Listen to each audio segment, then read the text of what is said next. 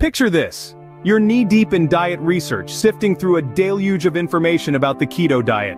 One article swears it's the golden key to weight loss, while another warns of potential pitfalls. It's a whirl of buzzwords and conflicting advice, enough to make anyone's head spin. This is the keto conundrum, and it's enough to leave you wondering, is keto a good way to lose weight? Well, we're here to help unravel this dietary riddle and equip you with the facts you need to make an informed decision.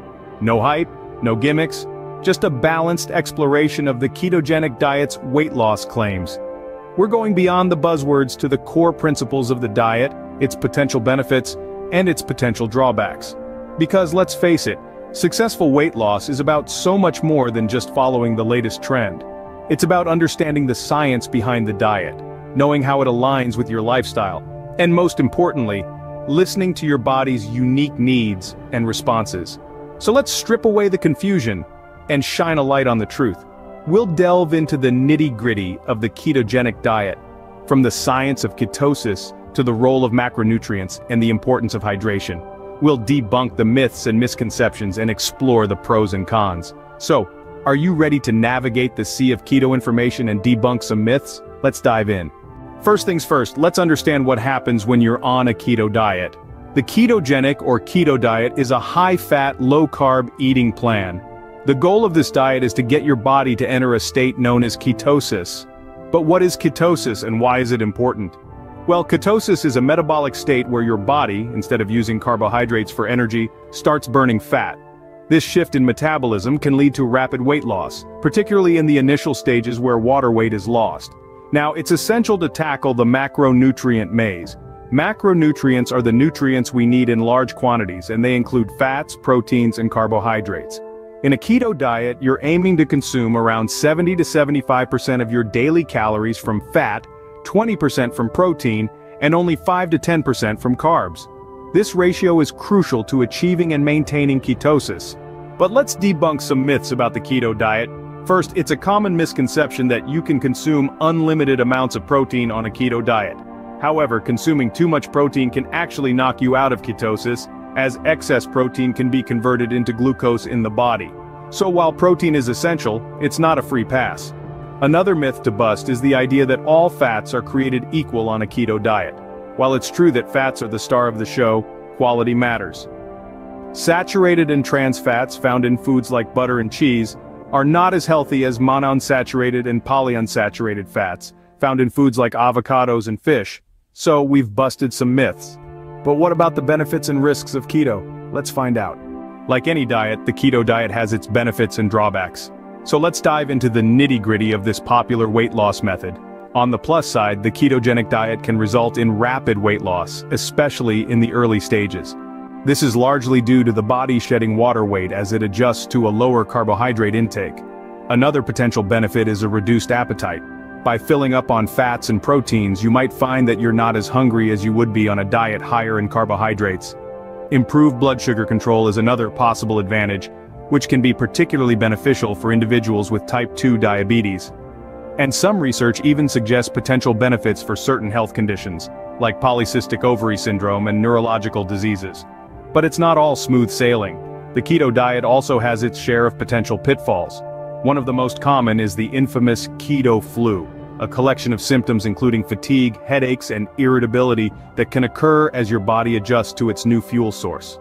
And let's be frank, maintaining a strict low-carbohydrate diet can be difficult, especially in social situations. There's also the potential for nutrient deficiencies, as the diet restricts certain food groups. And for some, the diet could have an impact on kidney and bone health. And it's important to remember that individual factors can significantly influence your weight loss results on keto. Factors like age, pre-existing health conditions, and metabolism all play a role in how your body will respond to this diet. But most importantly, don't let the scale be your only measure of success.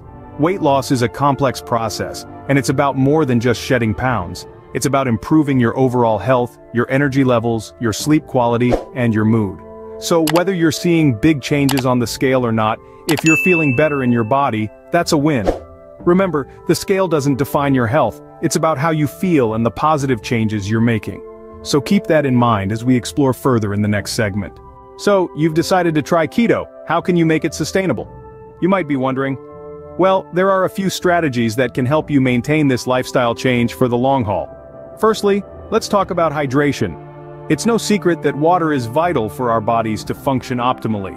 When you're on the keto diet, staying well hydrated becomes even more critical.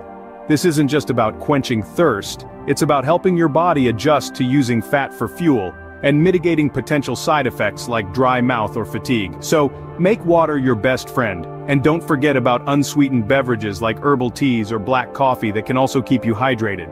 Next up, meal prep. Planning and preparing your meals in advance can be a game changer. It not only ensures you're eating the right things to stay in ketosis, but also saves you time, and prevents you from succumbing to non-keto temptations when you're hungry and short on time. Remember, a little preparation goes a long way in achieving consistency. Now let's shift our focus inward. Listening to your body is key. If you're feeling sluggish, experiencing persistent digestive issues, or just not feeling right, it's important to take note. These could be signs that you need to tweak your approach or that this diet might not be the best fit for you, and that's perfectly fine. There's no one-size-fits-all when it comes to dieting. That brings us to our final point. If you're unsure or facing challenges, don't hesitate to seek professional advice.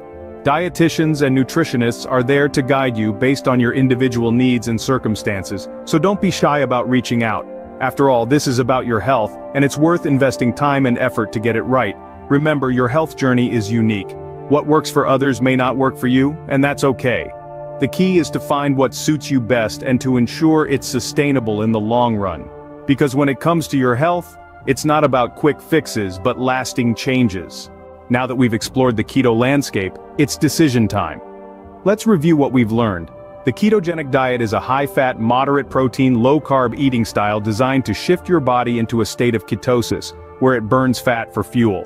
It can lead to rapid initial weight loss, largely due to shedding water weight. The macronutrients, fats, proteins and carbs, each play a crucial role in achieving and maintaining this state. And while there's a common misconception that you can enjoy unlimited protein or freely indulge in cheese, the reality is that balance and moderation are key to successful keto.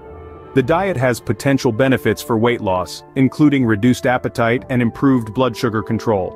It may also have benefits for certain health conditions. However, it's not without its drawbacks.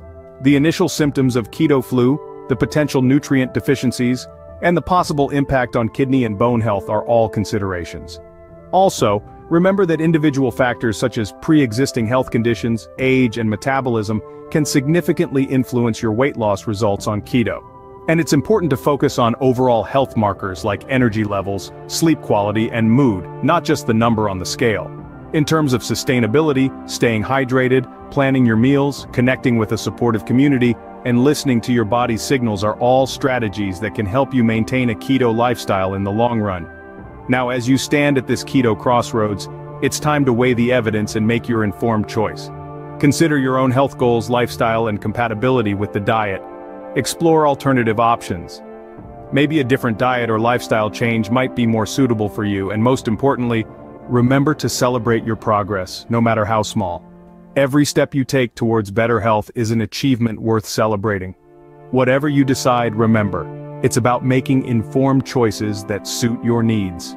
At the end of the day, your weight loss journey is uniquely yours. It's about embracing sustainable, healthy habits that work for you, far beyond the confines of trending diets. We encourage a space for open conversation, so feel free to share your experiences, pose questions, or even voice your concerns. We're here to learn and grow together. Remember, it's not about perfection but progress. Your journey, your rules. Here's to your health.